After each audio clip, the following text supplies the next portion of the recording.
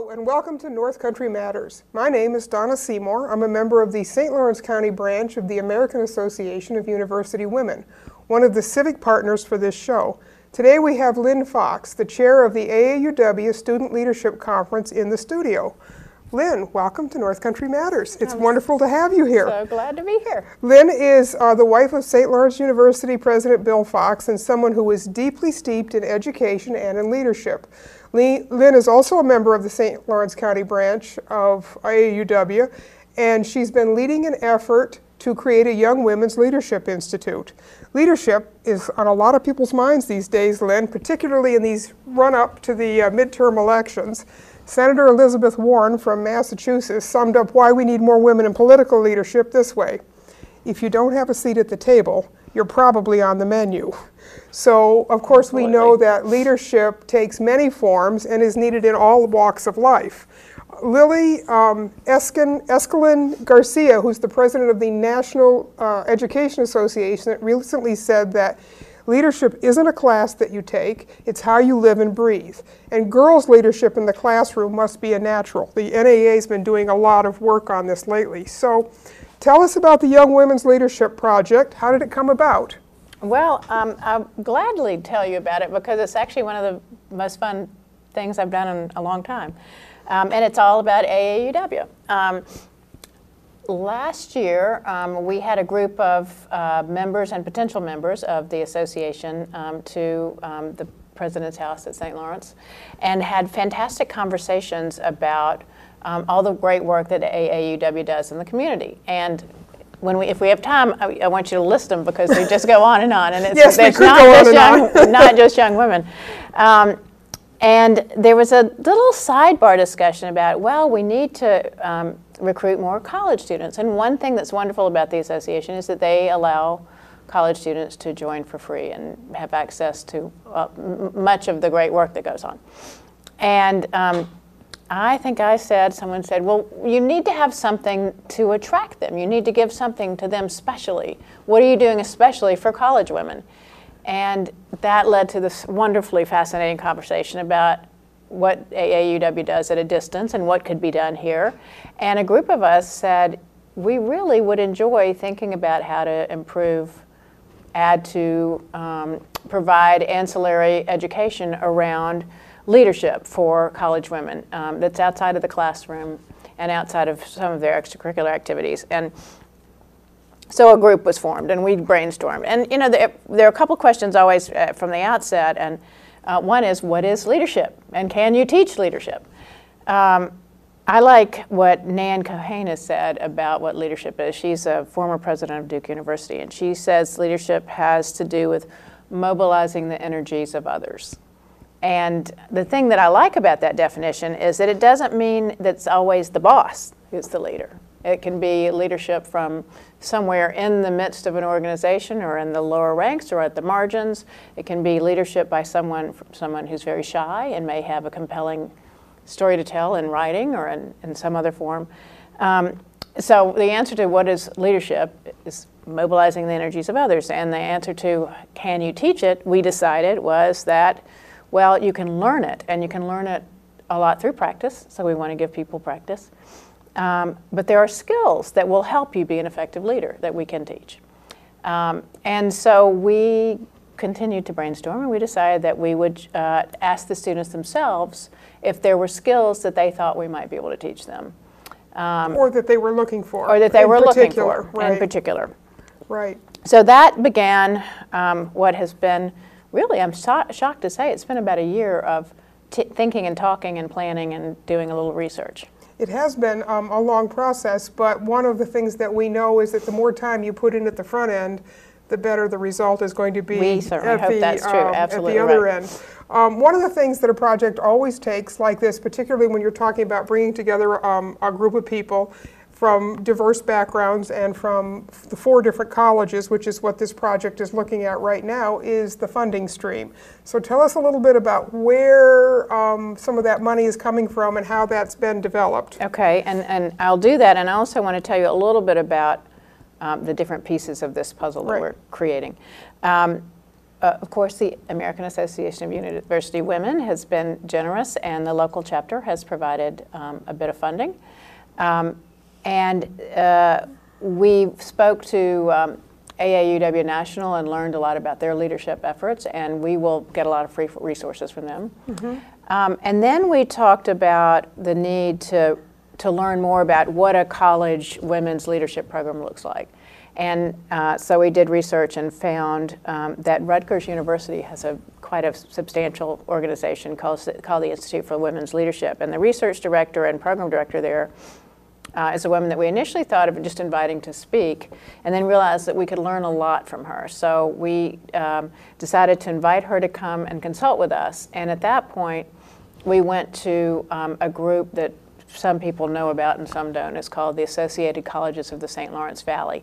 And it's essentially the 4 local institutions, SUNY Canton, SUNY Potsdam, Clarkson, and St. Lawrence, have an organization that attempts to do anything that's together that can be done together, whether it's sharing services or working with faculty or students. Or supporting ideas like this that supporting benefit everybody. ideas like this that support. And they, I think they probably don't do a lot of work for students traditionally, I mean directly for students, but this seemed to be a natural. So we applied for money to support both the consulting we asked for from Mary Trigg, and to support one element of our program, which is a pilot conference that we're hosting actually in November. And they were quite happy to do it. So we've gotten our feet off the ground. On the funding issue, I think it's something we'll have to talk about more. We learned, for example, from the Institute for Women's Leadership that they do a lot of fundraising. They get some money from Rutgers, but they do a lot of fundraising. So we don't know how much the program will grow. It's another point I should make. We decided from the outset that this program is going to live or die on its own. It's going to grow organically. It's going to be received well and grow, and people will want to be part of it, or it won't be needed, and we'll know that. Right from the get-go. So let's talk a little bit about who the target audience is, particularly for this first conference, Sure. But in the event that organic growth happens that we certainly are looking for and hoping for, where will it go down the road? I think it will go. I think I do there's too. been a lot. I'm I mean, pretty I sure know, it but will. I like it's. You know, you have to just be careful about these things. You can't overpromise, right? So our target audience to start are college women in the St. Lawrence Valley, among our 4 colleges.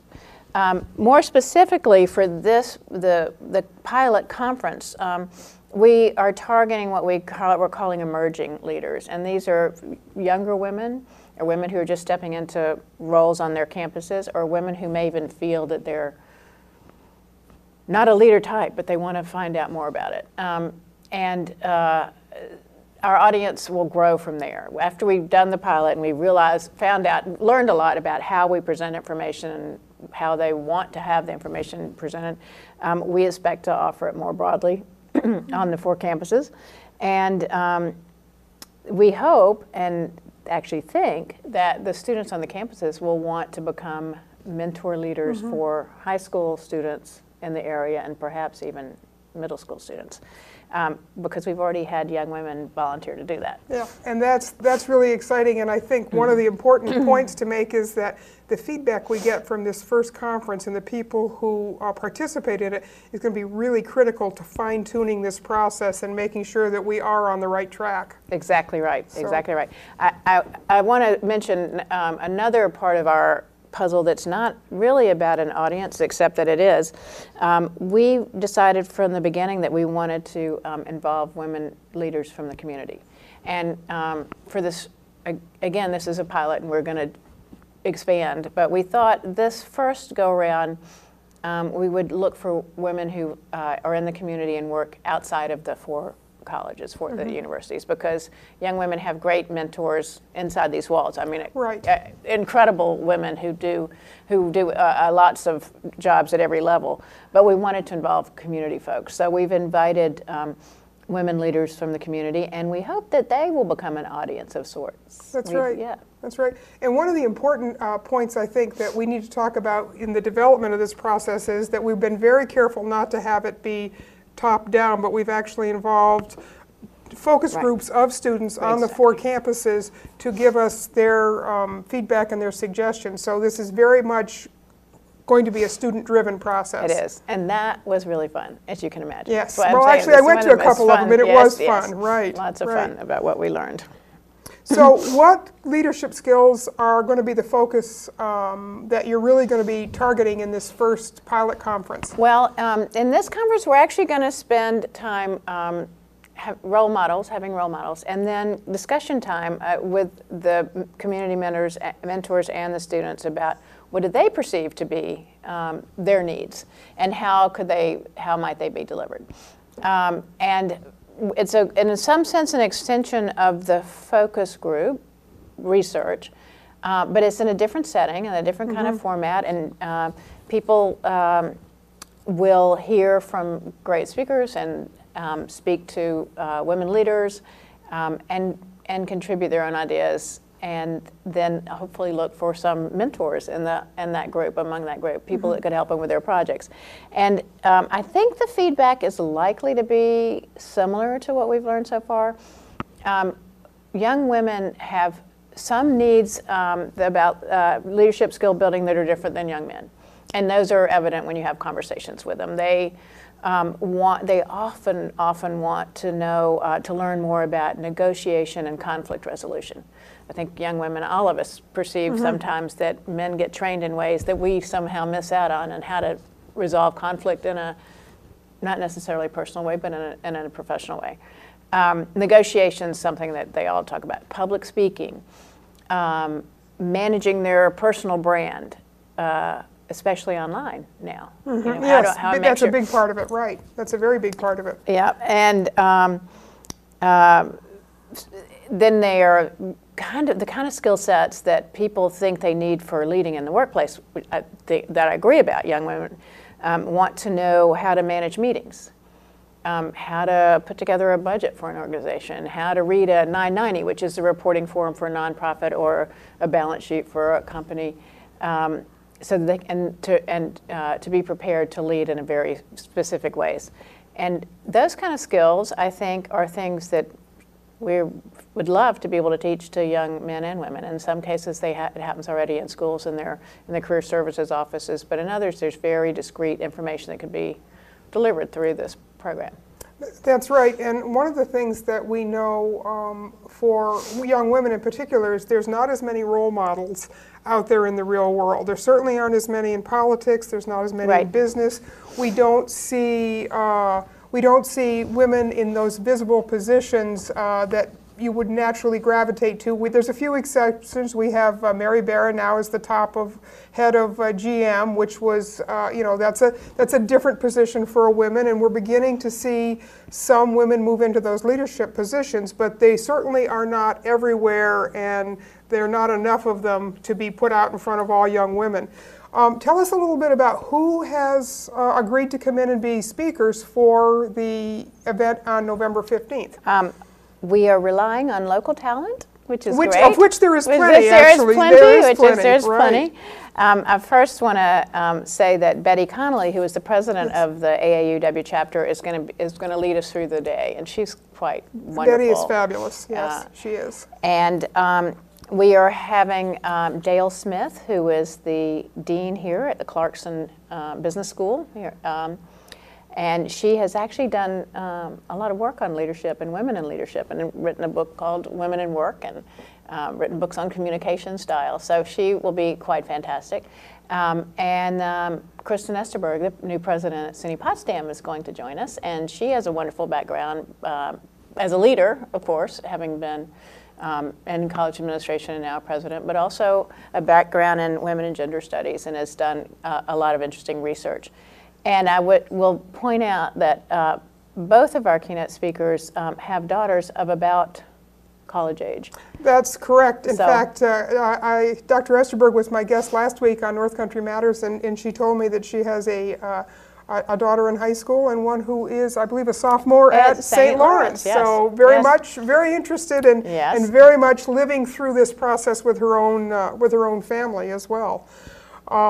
So, well, that's really going to be, as you say, there's a lot of really fabulous local talent, and it's wonderful that we get to showcase them to all of these young women. So, exactly.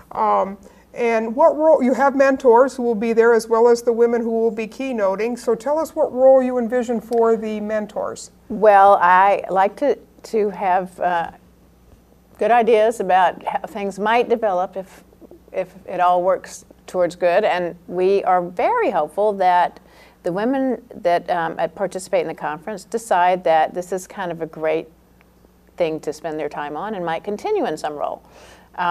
As a mentor to a young woman who is interested in their chosen field, their chosen profession, perhaps as a mentor to a student group on one of the campuses that has a community interest or need that they'd like to pursue, perhaps as a regular attendee at our programs.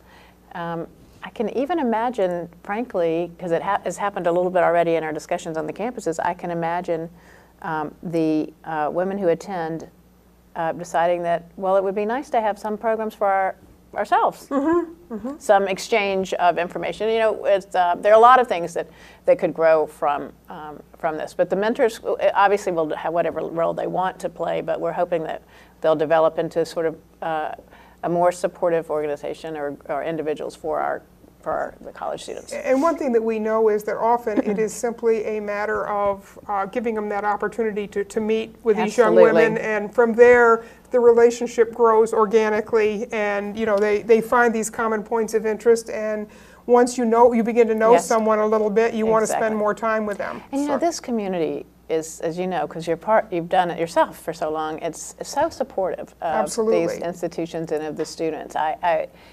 There's this wonderful two-way street that you know, once you get involved with that, it's good on both sides, both for the institution and the people who belong to it, and for the community. Yeah. We have a lot of seniors who tell us, "Oh, we're really sad to leave St. Lawrence," and "Gosh, we're really sad to leave Canton." Yeah. Just for that reason. You know, I was just talking with a friend of mine yesterday who used to live in Potsdam, and she's lived all over the country. Her husband was involved in teaching at a number of colleges, and somebody said to her, "You've lived all over the country. What's your favorite place?" And she said, without missing a beat, Potsdam, New York, because it's a place where the college and the community are totally integrated, and you never feel that sense of separation. Yeah, that's a good point. And I'm hoping this is just another way that we can work together this project. And I want to give a big tip of the hat to a group that I've been working with. I've been the coordinator, maybe by default or maybe because I was so interested in it, but we have a planning group with representatives from each of the 4 colleges, and they have been fantastic. I want to say that right now, Potsdam, SUNY Potsdam is the only place that has a program that's directed towards women's leadership. And Ruth Polisella, who runs that program, has been part of our committee and really helpful. And we have people from student life at SUNY Canton. We have kind of a big group from St. Lawrence because recruited from career services, student life, from the faculty. Kathleen Stein, who is active on your board at AAUW, has been heavily involved. She's our public policy chair. Jen Ball here from Clarkson is also an AAUW active member. She's been really great.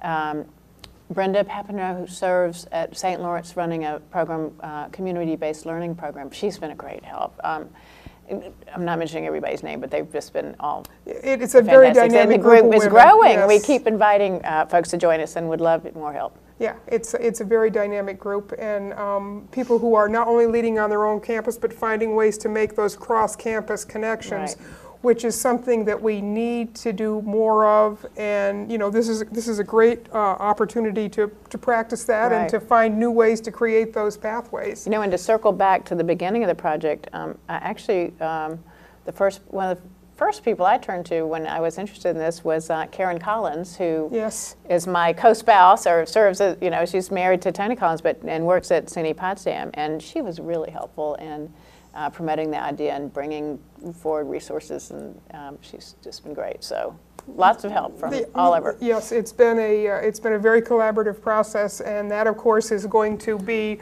one of the keys to keeping this thing going is to continue to build those relationships and Right. utilize those community resources.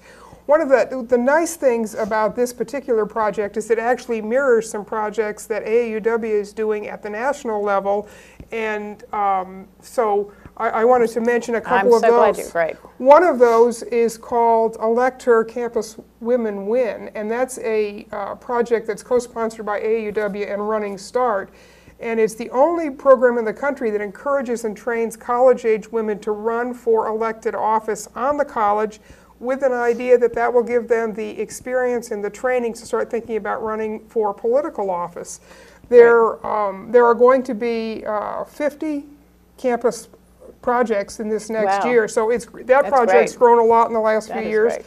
And And ano- Running Start's a great organization. Yes, it promoting is. women. And a number of New York State campuses have held the program. This spring it was done at St. Lawrence University, or excuse me, Syracuse University and at Ithaca College. And in the next spring, it's going to be done at SUNY Albany and SUNY Buffalo. So really nice to see this program grow and have a couple of strong Right. programs here in New York State. And we know that the more leadership experience that a student has, the more likely she is to aspire to leadership. So it's about training and it's about Right. opportunity. We can't overlook the fact that it also takes some role models, and it's really difficult to create a pipeline for young women when they don't see many women ahead of them as a place to aspire to. And there's a big political leadership gap in this country. There's a recent survey that was done of 42,000 elected officials.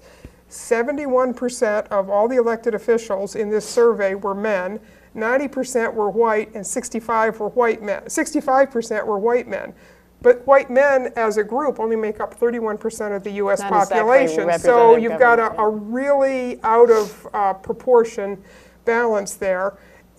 For example, white men are 8 times more likely to have political power than a woman of color. So that just shows how few role models there are for some of us. Right. In Congress, women make up 18.5% of Congress. 24 states, half of the states in this country have never elected a woman governor, including New York. 22 states have never elected a woman to the U.S. Senate, and 4 states have never elected a woman to either chamber. So there's work to be done by any measure. It's really interesting. Locally, the picture is very mixed. We're going to be electing 7 state representatives on November 4th here in St. Lawrence County. 3 women and 4 men currently serve us. And this county actually has a very long tradition of electing women. The first woman in the New York Senate. And That's history right. was a woman Rhoda yes? Fox Graves. Yes, she was actually she started out. She was elected to the Assembly from St. Lawrence County in 1924, and she served for about 10 years. And then in 1934, she went to the New York State Senate again, as you say, the first woman. That's kind of a nice little cachet for us to say, at the very least. Another national program is the National Conference for College Women Student Leaders, and that is nicknamed NCWSL. National Because Conference the for National College Women Conference Student Leaders. It spells NCWSL. It's We know a that. long mouthful to say.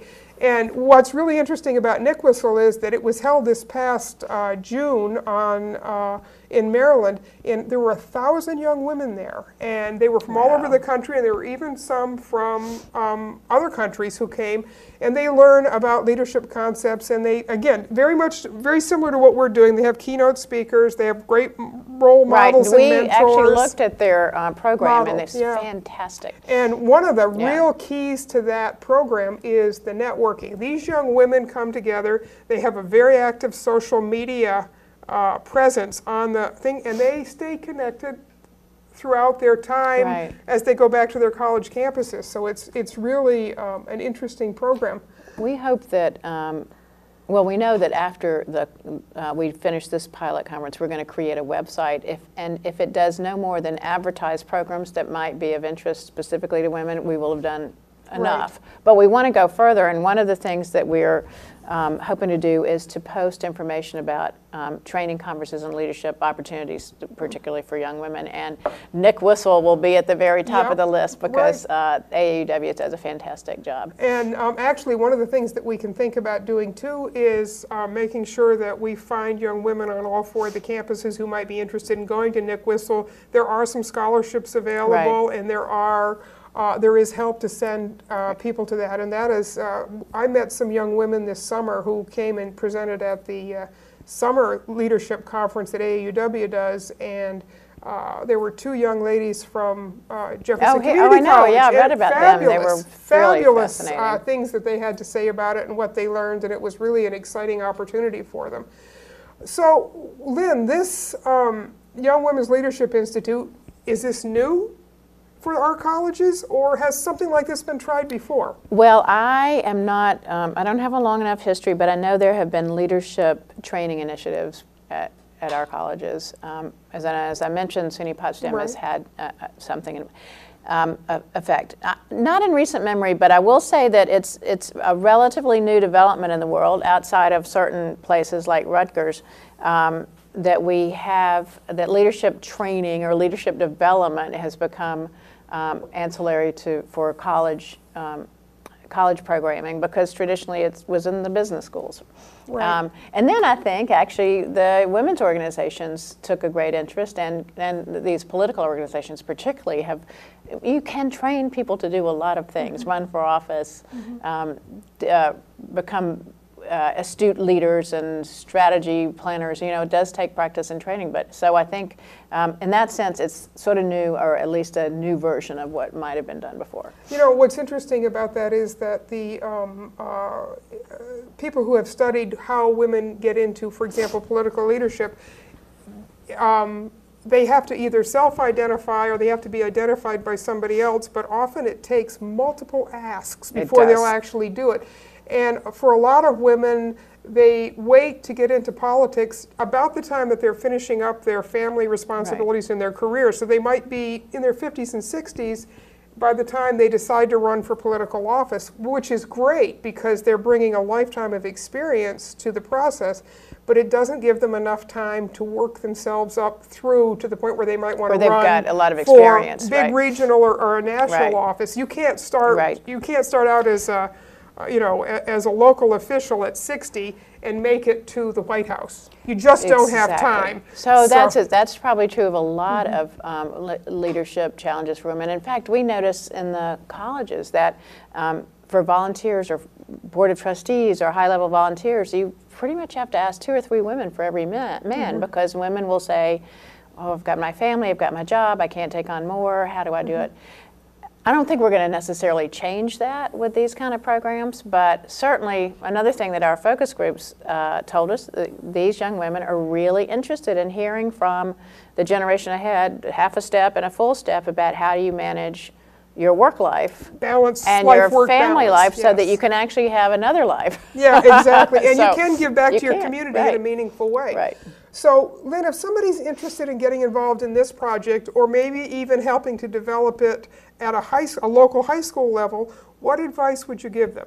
Well, I think at this point, it's a little early for us to promise anything other than a contact, and I would love for people to contact us. I think probably the 2 best ways, if people don't remember names and phone numbers, look in the AAUW website, St. Lawrence County Branch AAUW, and there are names on that website, and any of you all, anybody on that list, or an email to AAUW will direct, we'll make sure the question is directed to the right place. I am very happy to have phone calls or emails. I'm L. Fox at stlawu.edu, pretty easy to find that way. My home phone number is 315-229-7400. Love to get phone calls. Or just, I think you can also probably reach through the career services on any of our campuses. We'll know what's going on with this project. Because they've all been involved in the planning of it, so that's great. Yeah. Well, our time is up. We have come to the end of a fascinating conversation. The pilot conference is going to be on Saturday, November the 15th, and it's going to be on your campus in Eben Holden. Exactly. Right. So, and it's the invitations have gone out, and I'm assuming they're starting to come back in. Yes, So we you are have going a to good have a idea nice, of who's right. going to be coming. We've gotten a great response from the mentors, and I will say that the invitation process was random. We had a certain amount of space and a certain number of things we wanted to accomplish, but and we hope that people will be receptive, and they have been. Right. And so we're really looking forward to that day. And soon after, we'll launch a website and maybe do a press release and maybe get a few of us to come back and talk some more. And hopefully there'll be a 2.0 in 2015. That's exactly right. So thank you so much. Thank you so much, Donna. These conversations are a production of North Country Matters, which is produced here in the studios at Clarkson University. This show is a civic collaboration between the St. Lawrence County branch of the American Association of University Women, the St. Lawrence County League of Women Voters, and the Communication and Media Department here at Clarkson University. Until next time, remember, our North Country matters.